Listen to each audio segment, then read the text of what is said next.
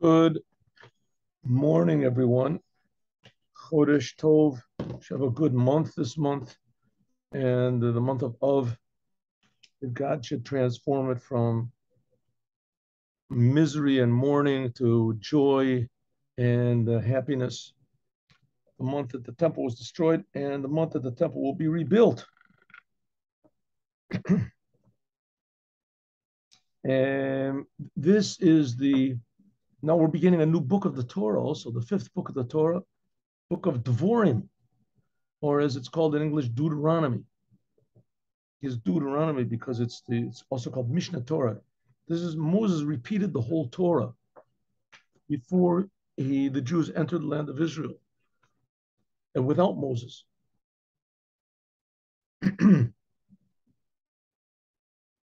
And he told the Jewish people in this book of disastrous things that were going to happen if they did not do the Torah.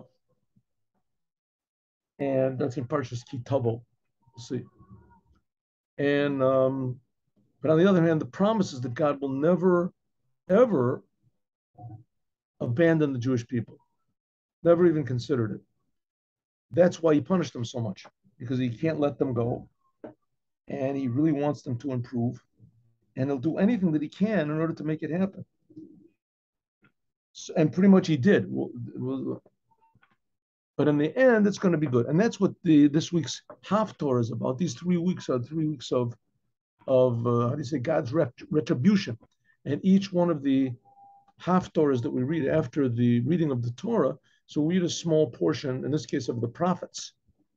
And the first 2 weeks we read from Jeremiah, the first and the second chapter of Jeremiah, where he gives these dire warnings and these awesome, terrible threats, and always ends up by saying that, Jewish people are just waiting for you to come back to me and start doing the Torah and the commandments again, and I'll rebuild the temple, and all the Jews will be gathered back to the land of Israel, and with tremendous rejoicing, and all the world will say that the Jewish people are special. And this week's Torah, Haftorah, this is the third, ends by saying, Tzion b'mishpat tepara v'shaveh b'tzedakah. The Jewish people, no matter what, no matter where they are, no matter what they've done, but God is giving this promise that Tzion means the Jewish people. It can mean the Jewish people, it can mean the land of Israel, it can be Jerusalem, Tzion, even the Holy Temple. In any case, Tzion means the Jewish people. In this case, Tzion, the Jewish people, b'mishpat, with, I say, the law to padeh will be redeemed, released. They say they'll be redeemed. They'll be brought back to the land of Israel. The Shaveh, and Shaveh means two different things, but let's say Shaveh, those who are in prison, the ones that are taken into Shevi, but tzedakah with charity. So generally speaking, the Jewish people, what is going to get the Jewish people out of this terrible quagmire that they're in, which is called exile, that we've been in for like 2,000 years already, and we've lost our identity, and we've lost our minds, and we've lost our sense of balance, and our goals, and our navigating without any compass. So it says, how are we going to get out of this? See, on the Jewish people, how are they going to be redeemed? B'mishpat, that's the Torah. Torah means the law. V'shaveh, and the people that are more in prison, they'll be redeemed by charity. Charity, giving charity.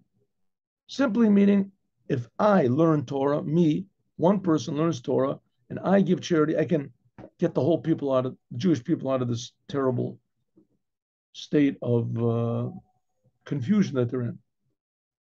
So let's go. Ready? This is, by the way, what are we reading now? We're reading from a book which is called Likuti Torah, Gathered Words of Torah. This was written by the first Lubavitcher Rebbe, it was Chabad Rebbe. This is before they moved into Lubavitch. The first Chabad Rebbe, his name was Rabbi Shner Zalman. He founded the whole Chabad movement and the whole Chabad, way of explaining the teachings of the Baal Shem Tov. So here we go. Tzion b'mishpat tepara v'shaveh b'tzedakah. The last words in this week's Haftorah. Hine kativ, it is written, V'hayu Dvorim Eilu asher anochi mitzavech hayom. We say in Shema Yisrael. That's also in this book of Deuteronomy. It says, V'hayu Dvorim Eilu, these words, asher anochi mitzavech hayom. This refers to every day. Okay, what is this, by the way? This is from, we say Shema Yisrael. A Jew has a commandment to say twice a day, a commandment to say twice a day this sentence in the Torah, which is called Shema Yisrael. Huh? Shema Yisrael. It's written in Parshat Et Chanan. It's a whole paragraph, and the sentence begins like this: Listen, Jews. Shema means better understand. Understand, Jews. God is our God. God is one. You should love God with all your heart, with all your soul, and all of your might. And it should be, here we are, this, and it should be, these words that I command you today should be on your heart. That's what it says. Good. We Jews say this twice a day. Actually, we say it more, but it's supposed to say before you go to bed also. You say it early in the morning. Okay, so it says these words that I command you today, they should be that I command you today. What is today? Today means now, today, right now, every single day. Because in your day, what do you mean? This sentence was said by Moses 3,300, whatever it is, years ago. 300, I guess 3,290 years ago, something like that. Right before the Jews went into Egypt. Wait before the Jews went into Israel, right? They got out of Israel, Egypt.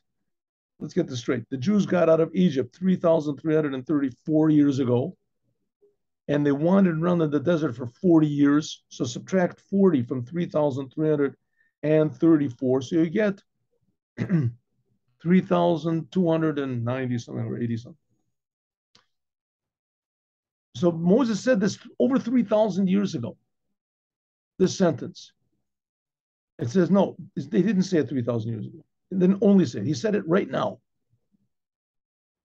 Moses said these words right now. He's saying them right now. Does that make any sense? Well, not really. Doesn't make sense at all. Well, the fact is that Moses did not say these words. He didn't say the words. These words were said by God. And God is eternal. And God just revealed them back then, but really he's saying it all the time. He revealed it through Moses. So these are words of God. God is eternal. These words are constant. That's what it means. Because the Torah should be in your eyes brand new all the time. Just like you are brand new. Huh? People, they look at the world, they're not brand new. They get depressed. They get all sorts of crazy things. Join all sorts of cults or religions or whatever. The world has to be brand new all the time. You're being created brand new every second, every instant, every whatever it is, milli instant, you're being created. Time is created. Time is a creation. We don't live within time. Time is being created just like we're being created. The whole this makes no sense, but that's the message of the Jews. God is creating you and me. That's right. The problem is we just don't see. That's why we're learning Chassidut here, in order to give us a little understanding, to make us free. Yeah, how's that? So that's what we're learning. It has to be brand new in your eyes all the time. The Torah, the world. But how can you do this? You can, right? It's so easy to say. Let's see you do it. I mean, what does it mean the Torah is supposed to be brand new? All the time. How can it be brand new? Let's see. It means you have to feel that God is giving you the Torah all the time. You have to feel this. You can't, because it's true. It's not just something you make up. Good, it's true, it's fact, that's good, it's eternal, but good. How do you do it? How are you supposed to do it? Yuvan, we can understand how you do it. But that's why Chassidut Chabad came to the world.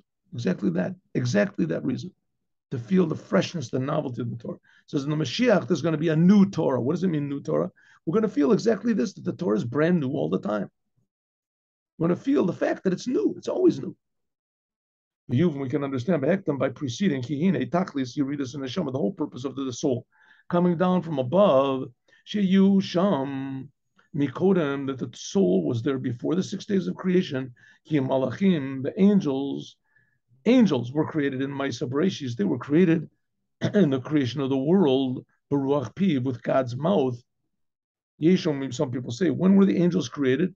And look at the beginning in the book of Bereshit. It doesn't say anything about angels over there. It says God created the heavens and the earth, and he created the sun and the moon and the fish and the animals and the plants. And this, but it doesn't say anywhere that he created angels. This is written in the Midrash. Some people say that the angels were created on the second day. On the second day, when God separated the waters, upper waters. That's what the angels. Yesh, some people say B'chamishi, that angels were created on the fifth day. Of Yofef, when it says that the birds should fly, that's the angels. Of, that's Mechoel, the angel Mechoel. It's hinted at. Av Lanashamos, that's talking about the angels and the world, but the souls, Shenim Shechu Mibechinas Machshava, they were drawn down from God's thought. Vayu Kodem Sheshamei Breshit. They are before the 6 days of creation. Let's make this a little bit bigger here. Why not make it big? The angels, they were created, the Jews, the souls, they were created before the angels. Kodem Sheshamei Breshit. They were created before the world was created. Kaomer, like it says, Ben Mi Nimlach. Who did God consult with to make the world? Benishmoteim shel tzaddikim, with the souls of the tzaddikim. Below tzaddikim bilvad, not just the Jews that actually became tzaddikim. A tzaddik is a person that he always feels that he's being created by God. And he always feels that everything is being created by God. And he feels the holiness of the Torah. The Torah is the only way that we can, integrate ourselves with the Creator and do what the Creator wants, the Torah. That's a tzaddik. He feels this. It says God, before he made the world, he consulted with the tzaddikim.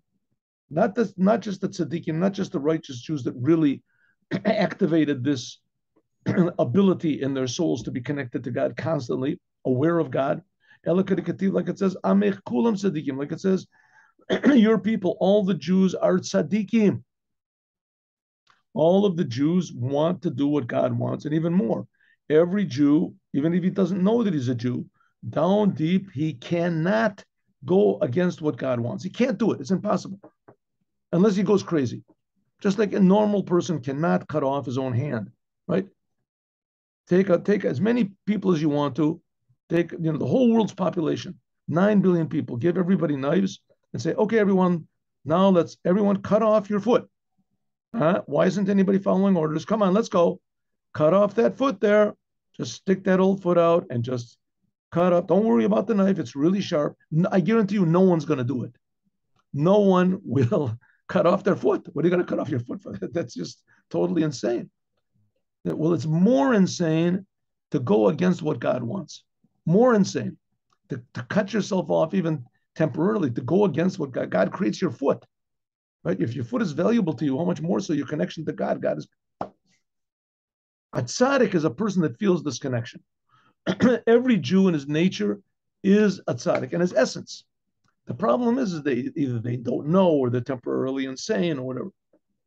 V'ridasam baguf, and they're coming down in the body is l'tzorech aliyah. Why did God put the soul into the body? Where here we can do all sorts of sins, and they have all sorts of doubts, and it feels good to do sins. It feels good to have sins, to do good, and the doubts, that just takes away a little bit of guilt that might wreck up our fun. Huh? Fun. What do you have doubts if God exists? He just doesn't exist. That's all. Do whatever you want. Which is basically what's happening in the world now. So every Jew already feels it. So it's no problem, right? You can feel that God is created. That's what the Jews are here for.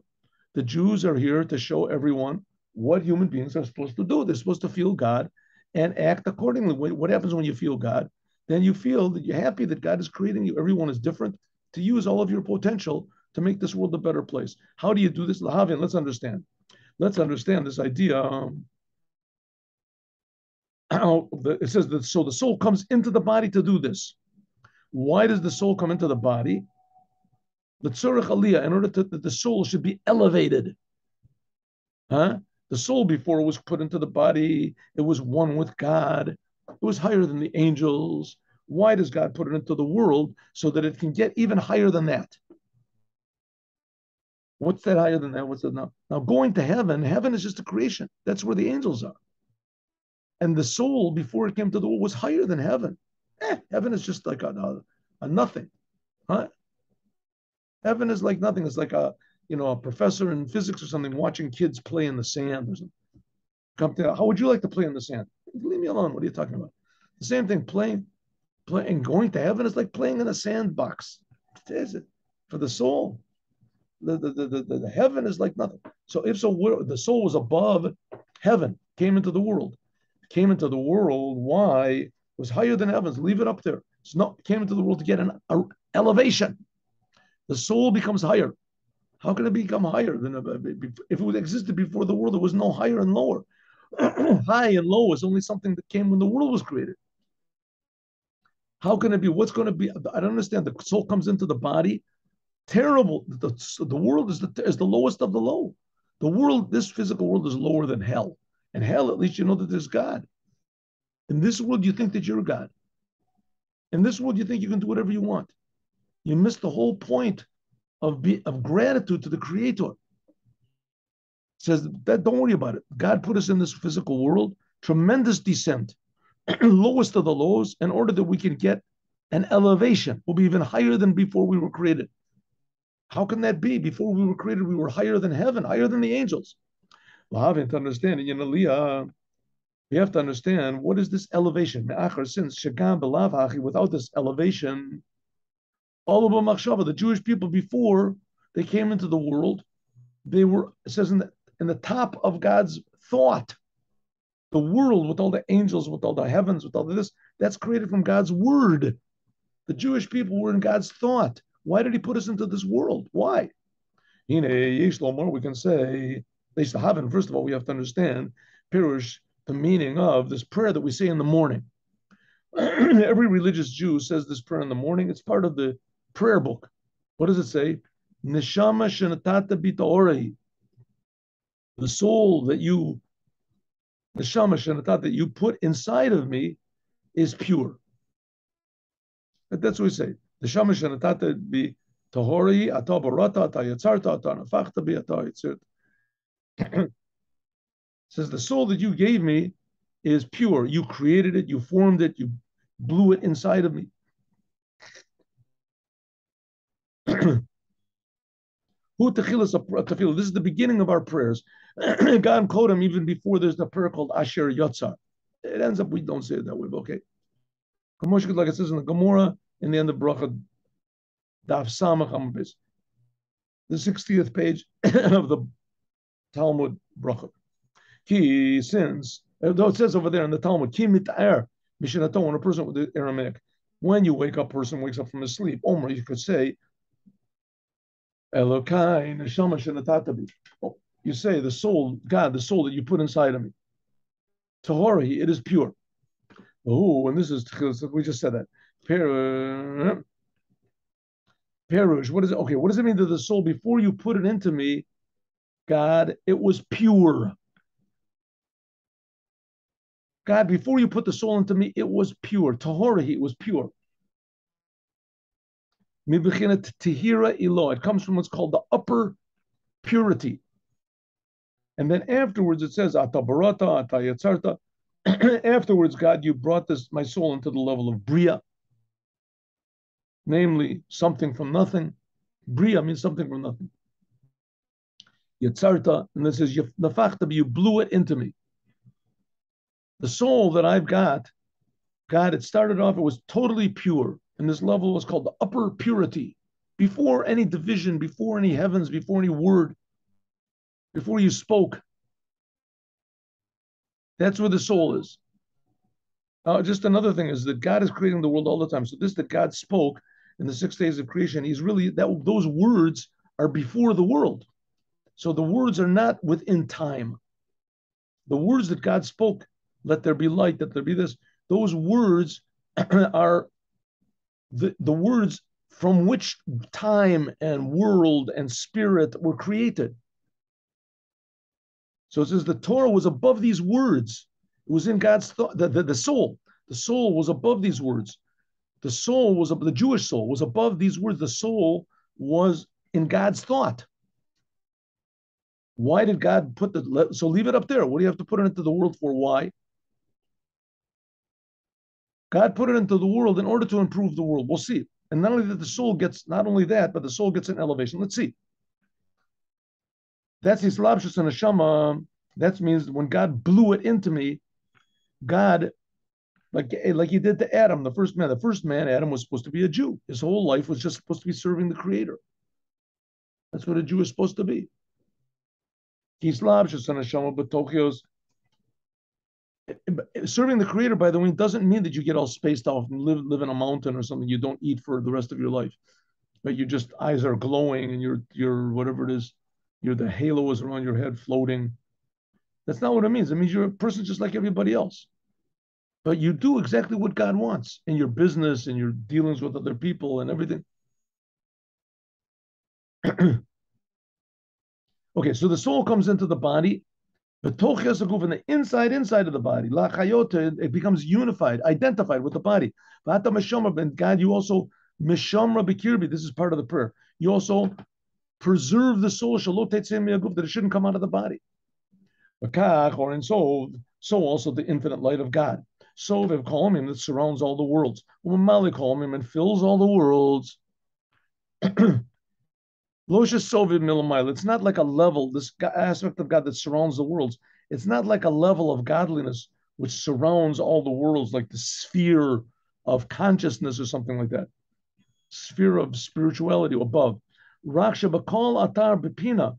When we say that God surrounds the worlds, it means He defies all definition. Worlds are like definition, limit. God defies all limit. He's not limited even to being unlimited. This is the aspect of God that's found everywhere. Humamale, he fills up everything equally. If you want to maybe, because this is existence. The fact that everything exists, that comes from the essence of God. Not how it exists, not what form it takes, right? Angels exist, rocks exist, all that's godliness. It's the same aspect of godliness. So we've called him. Like the enclothing of life in the creation, the soviv milmaila b'bechinas shmira. And this aspect of God, which is called soviv kol olmim, this is like, so to speak, God's essence. That God wants there to be a world, and God wants there to be a soul in the body.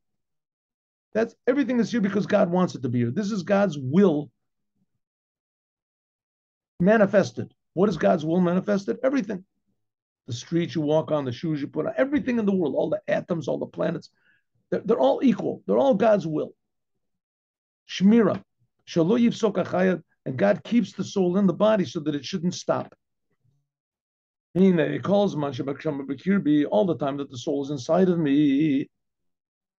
I am grateful to you, God. Oh, that each and every person, even though that God is infinitely, I want to call it distant from any comprehension that what we have of what existence is. God is so infinitely real, and we are so infinitely not real, right? We're just a creation, a level which comes from a level. But nevertheless, on the other hand, God is doing this whole business. He's creating us. He is creating this not reality or whatever we want to call it. It's us. And if so, then we're real. God is creating us. That if you don't understand this, and you're not a how do you say, a big tzaddik or someone that realizes that it's impossible to understand, you think you can't understand it. So what we have, how can we connect to God?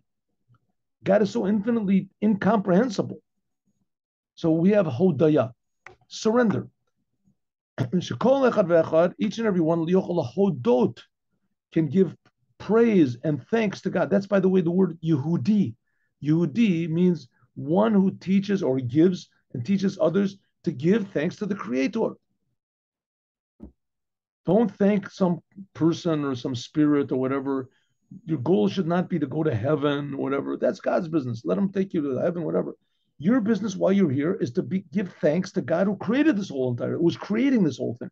But afterwards, after you give thanks, the Jewish people cannot suffice with this alone. You have to make blessings. So we have two things, giving thanks to God and blessing God. What does it mean, blessing God? This is higher than giving thanks. Giving thanks means that you're grateful. Making a blessing means that you use things, you do things, right? You're walking around all day saying, thank you, God. Thank you for creating me. You tell your parents, thank you, my parents, you brought me up. Thank you. Thank you. Go to your teachers. Thank you. I'm so thankful. Finally, your parents and your teachers and everybody say, hey, listen, okay, enough already. You've been thanking me and thanking me and thanking me for 25 years. Thank you. Okay, stop 1 second. Maybe do something that someone else will thank you. Do something positive, right? Make a little bit of change in the world. Oh, thank you for this advice. Thank you. Just give them a slap. Say, wake up, get out of it. Start doing something. Work. Do something in the world. Make blessings. That's the idea. There is thanks, being grateful to God. That's wonderful. But that's only half of the picture. Maybe it's only 10% of the picture. Maybe it's even 1% of the picture. The rest is we have to make blessings. And what is that blessings? Blessings means that we actually change the world and make God more revealed here in his creation, the creator in his creation. The creator will be revealed in this creation. In other words, to show everyone and everything that God really wants us to be here. He cares about us. We're tremendously important. Every moment is important. Every moment is godly. That's called making a blessing, to draw down the awareness of God in this world, to change the world the way God wants. God put us here to change the world. To understand this, what is this? Giving thanks. It says that another time he uses this word modim. Modim means also surrender. Surrender. It says that the rabbis, the great rabbis, they were motive. They surrendered their opinion to Rabbi Meir. Rabbi Meir was one of the pupils of Rabbi Akiva. It says Rabbi Meir, his mind was so deep that no one could understand what he was talking about. You couldn't understand. Everybody knew he was right, but they couldn't figure out the reason. And when he would explain it, they wouldn't understand the reason. But they knew he was right. He wasn't just speaking, the stream of consciousness. He was the fee because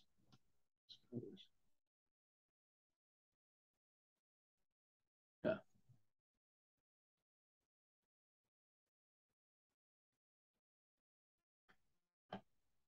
So we have to surrender our opinion. We have to. That's what it means, giving thanks. I'm so grateful to you. I'm grateful to you. I need you. You're greater than me. Right? That's what it means, gratitude. You're greater than me. You gave me something I couldn't do on my own. And also the word modim also means to be surrendered. Like it says, the wise men, the rabbis, they were all surrendered to Rabbi Meir. Why? Because they didn't agree with him.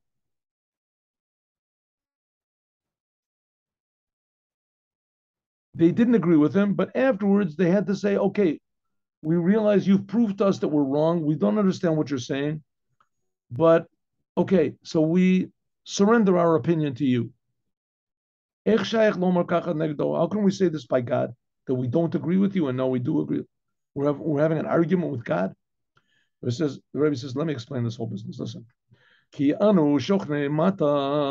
that live here in the world, we say that the creation, we say that we really exist and that God is nothing. That the heavens and all the creation, they are real. That's a davar yesh, that's a real thing. Hanir leinin, that we can see. That which is above, the creator God, who ayin is nothing. And religious people believe in God. It's low, but by God, it's exactly the opposite. God is the real reality. He is absolutely true. And what appears to us that it really does exist. I'm sorry, I'm reading this wrong. Oh, it's low, but by God, but by God, it's exactly the opposite of what it appears to us. Because everything in front of God is like nothing. And everything that's below, is like more nothing. And God is God is the true reality. See, we got a problem with it. When God creates the world, so he creates the world in a way that the world feels that it's really real. And that's the way God wants it. We feel that we are really real, and we feel that we are really real. I feel that I'm a reality to the exclusion of God, and even eventually to the exclusion of everybody else. Right? Life is a dream. There's some people that say life is just in your imagination. You don't really exist. Nothing is this. Right? Everything is just whatever it is, quantum physics or something like that. Well, I mean, they've got a bit of a point, because the fact of the matter is this world, if you really break it down to like atoms and energy, you come down that there's no real existence over here. It doesn't really, all we're looking at is like what is it called? Uh, Energy patterns or magnetic waves or something like that, magnetic fields. Who knows? But the fact is, if you break it down, they can't really figure out what exactly the atom is. What's the basic building block of this whole business? Right? It's not matter. It's some sort of energy, but it's not exactly clear what it is. Right? And they're trying to like locate, and they have these quarks and these stuff. So what's going on? Nevertheless, after all, despite all that, that's what we got. So all the physicists and all these people say, listen, this is reality. Why we can't comprehend how it's really made of like all these atoms and little nothings, right? And this physical, we'll explain that somehow or other. And what's the truth, though? The truth is that this world is a creation, and all of its complications and all that's it's all part of the creation. The world is 10 billion years old, and that the fossils were created, and all of these are, it's all a creation. The fact is the world was created 5,700 and what is it, 82 and a half years ago. Soon it's going to be 83 years ago. It was created from absolutely nothing, and it's being created from absolutely nothing now. If the world was created from nothing, so it still is from nothing, right? It didn't. So the biggest something that we've got is something that was created from nothing. So we are all basically really nothing. But that's not what it looks like to us. To us, it looks like we are really real. And the fact is, we are really real. Why are we really real? Because we can't sense anything that's more real than we are. Even going to heaven, that's just another type of reality, right? It's something like this, where you just move from this world to the next world. But the sense that there's a creator, we can't do it, and God wants it to be that way. In order to sense there's a creator, how do we even know that there is? So maybe the whole thing isn't. Says, well, you're right, could be. But when God gave the Torah, he revealed his essence. And in the Holy Temple was also revealed God's essence. What happens when you feel God's essence? When you're feeling it, you're totally negated to God. After you finish feeling it, 1 second later, you come back to reality. And you feel, wow, that was really something else. Right? Now, looks like I'm God again. So that's what it says. The fact of the matter is we have to look at the world from God's point of view. On this we say, that's what we say, that we are surrendered to you, God. We agreed. We have an argument here, God. Me and you. I think that I'm God. You think that you're God. Who's right? I feel that I'm right. I'm sure that I'm right. I have facts to prove that I'm right. Here I am. When I think, it's me. When I do something that makes me feel good, I feel good. Okay, God, now you prove your existence. No, let's go. Come on. Huh? See, nothing. Nothing happened. So that shows that I am the only reality, and there is no other reality, only me. But to this we say, okay, you have an argument with God. You say that you're the only real existence and that God doesn't really exist. And God says, I am the only real existence, and you don't really exist unless I create you. It's an argument. Who's right? Says, in this, we have to surrender ourselves because you're never going to do it by logic. He's never going to convince you. Even if God appears on Mount Sinai and everybody's soul jumps out of their bodies, afterwards, 40 days later, everybody worshipped the golden calf. Either actively, passively. In other words, God's never going to convince us that He is the real reality. It's just not going to happen. The only way we can do it is modim. We have to surrender ourselves. Modim lahamet. We have to surrender. That's a Jew, Yehudim. Listen, don't ask me why this God did this because that's the way it was. That's the way it is, right? That's the situation, right? It's like asking a person asking, why do I have to eat? I don't want to eat. I don't like eating, right? I don't want to eat. So don't eat, and you'll see soon you really won't eat. You won't be in the world. That's the way the world is created. That's the way the world is created. That's why it says Modi Manu. We have to surrender ourselves to the truth. The truth is Kamo Shahu, like God sees it. And every single Jew, Yeshua Bechinas Hodah, has this ability to surrender himself to God. But Im calls in nevertheless Hodah Umirachok. This giving thanks to God, this we said, this is from far away. Surrendering yourself to God, that's only half of the picture. A full quarter of the picture, 10%, 1%. It has to be there. But this is connecting yourself to the essence of God, that you realize that, listen, I'm not going to be able to really comprehend the essence of God, but I have to try. It's a commandment to try. Shema Yisrael. Shema means to understand. We are so from far away from God. What do? We give thanks.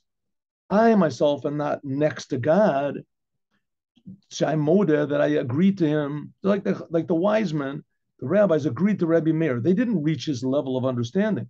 They didn't understand it, but they just understood that their way of looking at the world is wrong, and that his way was right. The same thing is, we have to surrender our opinion to that of God. This is like called faith. Another word for this, faith, emuna. This is like a crown, makif, and surrounds our mind. Therefore, Ganva Pumachtarta Rahmanakarya. Famous, brought by Hasid all the time. It says, Ganva, a thief, Apum Machtarta, at the mouth of this tunnel that he dug to rob someone. Rahmanakar, he calls to God for help. He believes in God. That's a thief. He believes in God. He has total faith in God. Total faith in God. He believes in God. But on the other hand, he needs money, and he has a good quality. He's got a good talent for stealing. Not everybody can be a thief. You have to be brave. You have to be quick. And he has a good ability to be a thief. It's natural to him. And it just happens to be that he needs money. And it happens to be that he discovered that in this bank or whatever it is, in this old man's house, there's a lot of money. And he digs a tunnel to get into the guy's house. But it's a little bit shaky because maybe the guy has a gun. Maybe he's not. I thought he wasn't at home. But maybe there's an alarm system. So what does the thief do before he goes to steal? He prays. God, please help me to make this steal. But God doesn't want you to steal. Okay, listen, that's a different. But I believe in God. I'm praying to God. I believe in God's ability. And it must be that God answers some of these people because there are thieves that succeed. Jewish thieves also. Avobad, bracha. That's called hodah, surrender, thanks. But afterwards, there has to be a blessing. A blessing. Ooh, Gila, this is Revelation. Come on, Yishmael, Bani, Baracheni. And says that there was Yishmael Kohen Gadol, the high priest. His name was Yishmael. And he went into the holy temple. He went into the Holy of Holies on Yom Kippur. A voice would come out. God would say, "Give me a blessing." God would say to him, "Give me a blessing." Also, we say, "Blessed be God from the world to the world." That He's drawn from the world which is concealed, the upper worlds, until this physical world. Right? The angels over in this world, we're crazy about money. We're crazy about ourselves. The angels are crazy about God. The angels are crazy about God. The angels feel some aspect of godliness, but at least the angels feel that they're being created. That's what's called alma discassia, the concealed worlds. So we want to bless God, means we want to draw down the revelation of God, that it should be like it is in the concealed worlds. It should be ad alma discalia, this physical world. That's what a blessing means. How do we bless God? How do we reveal God in this world? By means of the Torah. By means of saying the words of Torah. That's the sentence right after in Shema Yisrael. It says these words should be in your mouth by means of the words of the Torah, by means of the commandments. And the Torah, we draw down godliness into the world on our soul. Okay. Umitchila, in the beginning, matchila, first of all, how do we draw godliness down? Torah, commandments. Once again, Jews are doing Torah and commandments. We don't see God being drawn down into the world. We don't see the holy temple. There was a revelation you'd feel godliness. Okay, that was, you'd feel, you go to the holy temple, you'd feel that you're being created. You'd feel the whole world is a creation. But nowadays, we do that by learning Torah and doing the commandments. I don't understand. I do Torah and commandments. You feel God? I don't know. Says the Rebbe, one second. We sort of changed, I sort of jumped the gun over here. Yes, but mitchila, first of all, you have to have love. It's like saying you want to have a car. You want to buy a car, so you buy a car, and you get a car, you take it home, right? They bring it to your house, and you call up the company and say, I don't understand. I bought this car. I paid $50,000 for the car, and the thing doesn't work. It doesn't move. I got places to go. I got what, it doesn't work. Says, what do you mean it doesn't work? Says, did you put the key in? What talking about? What key? What's the key? You got to turn the thing on. You got to turn it on. Okay, look in the back. Okay, turn it on. Good. All right, it doesn't work. Did you put gas in it? No, I didn't put any gas. You got to put gas in the car. You have to put gas in the car first, and you have to turn it on, right? But why didn't you? But I did put gas in it. Maybe your wife, my wife drove it. It's right. She drove it around for a while.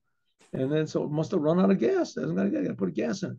The same thing with Torah and the commandments. You have to have gas and you have to turn it on. The gas in this case is love. Turning it on means using your free will, thinking about it. We'll talk about that. Let's go. But first of all, if you want to draw God, you want to make a blessing to God. Surrendering yourself to God, that's the way you can connect yourself to the fact that there is such a thing as a creator. But afterwards, you have to make the creator revealed in the world. How do you do that? Torah and the commandments. But in order for commandments to work, Torah and the commandments to work, you have to have gas. What's the gas? Love. You have to love God. How do you love God? We'll talk about that. But you have the way, that's by means of thinking. Shema means to think. It's a commandment to think about God, using your mind. That's why we're here, to use your mind. Animals don't use their minds. Animals don't use their mind. The animals can't relate to anything that's not in the physical world. Right? Anything that's physical world, don't relate to it. We have to relate to God. How do you do that? We have to not just relate to, we have to love God. Love. Love means love. Doesn't mean faking it. It's to actually value, feel the preciousness of God, that He's creating us, feel it, and love God. By means of this, then afterwards, when we have Shmona Esrei, in the Shmona Esrei, when we pray the prayers that we make every day, then we can have brachos, then we can draw down godliness. And so, between this level of surrender to God, brach, hoda'ah, surrender, and this thing of blessing God, there has to be the connector between them, that is loving God. How are you going to come to this love of God? Tune in tomorrow and find out. Now we're going to learn this wonderful, beautiful speech of the Lubavitcher Rebbe that he said in 1991, when the holiday of Tisha B'Av, the fast day of Tisha B'Av, it's also a holiday actually, Kol Moed it's called, of Tisha B'Av fell on Shabbat, just like on this year. And of course, if Tisha B'Av falls on Shabbat, we do not fast. What does this mean? Well, let's see. Just keep tuned in. Don't leave us.